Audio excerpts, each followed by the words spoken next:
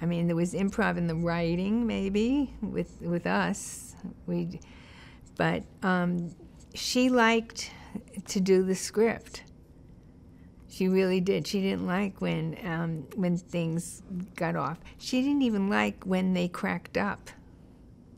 You know, and Tim did it, and he was kind of allowed to get other people to really laugh.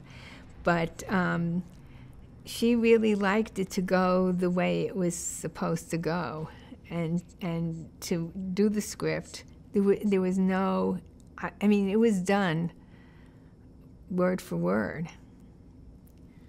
Because you know what writers were like. They argue over whether it's an or a the. And so you're like so disappointed.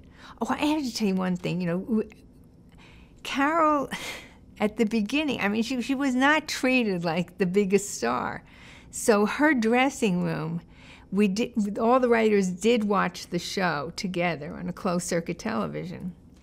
And her dressing room was off that room, and she had to come from the stage, walk through the writer's room and into her dressing room, change her clothes, walk through the writer's room, and out again. So we were constantly seeing her during the show.